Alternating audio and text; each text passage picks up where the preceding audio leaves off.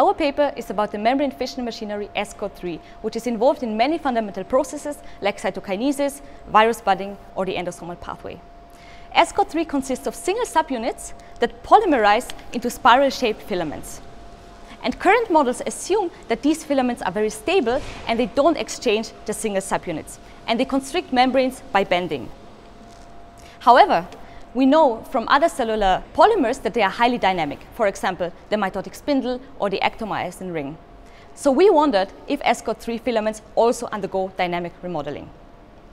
To investigate this, we initiated a highly collaborative effort and combined in vivo and in vitro approaches.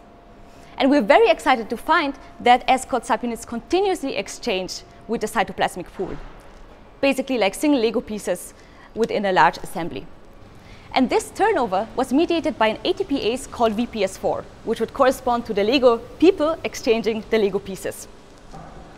We found that this subunit turnover is required for polymerization, and we could directly visualize single growing and shrinking filaments with high-speed atomic force microscopy.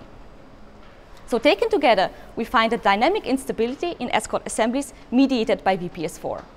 And this is surprising because VPS4 was previously thought to mainly disassemble ESCRT. But we found that it can actually stimulate polymerization by inducing filament reorganization. And such a dynamic model has never been implicated for ESCRT before and has very important implications. It can facilitate shape adaptation to different membrane geometries, and it could directly contribute to constriction by filament remodeling and sliding. And we are very excited that our findings will have broad implications for many ESCRT-mediated processes.